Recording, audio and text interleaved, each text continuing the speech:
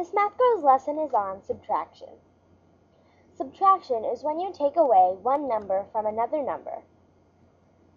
Here's a basic subtraction problem. 3 minus 2 equals 1. In this problem, the 3 and the 2 are the terms, and the 1 is the difference. The difference is an answer to a subtraction problem. Let's start with a simple subtraction problem. 5 minus 3. As you can see, I've already drawn 5 apples, the number that you are starting out with. Since the problem is 5 minus 3, you have to take away 3 of the apples. 1, 2, 3. Now, how many apples are left? 1, 2. Those 2 apples are what is left after you take 3 from 5. So 5 minus 3 is 2. Problem. 10 minus 6. For this problem, we can pretend we're counting oranges. 1, 2, 3, 4, 5, 6, 7, 8, 9, 10. Now we have to take 6 oranges away from that 10.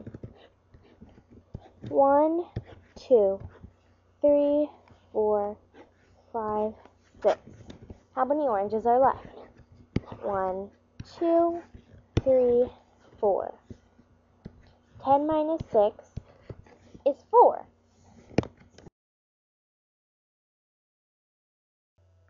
Here is one last problem. I have already written down the problem 12 minus 2 and drawn 12 bananas. There are 2 ways to solve a problem like this one. For example, we can count the bananas like we have been doing. If we take away 2 bananas from this group, we are left with 1, 2, 3, 4, 5, 6, 7, 8, 9, 10 bananas.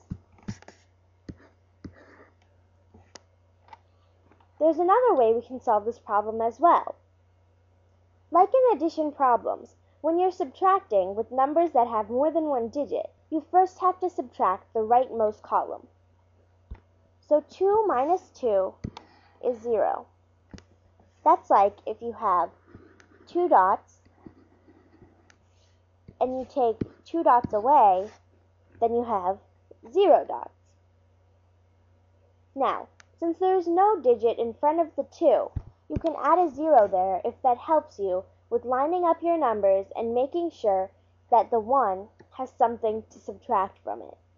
So 1 minus 0 is 1. Are these 2 the same? Yes. So as you can see, there are many different ways to solve a subtraction problem.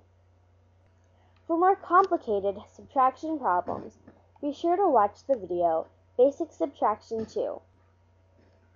Thank you for watching, and be sure to check out mathgirls.org for more videos.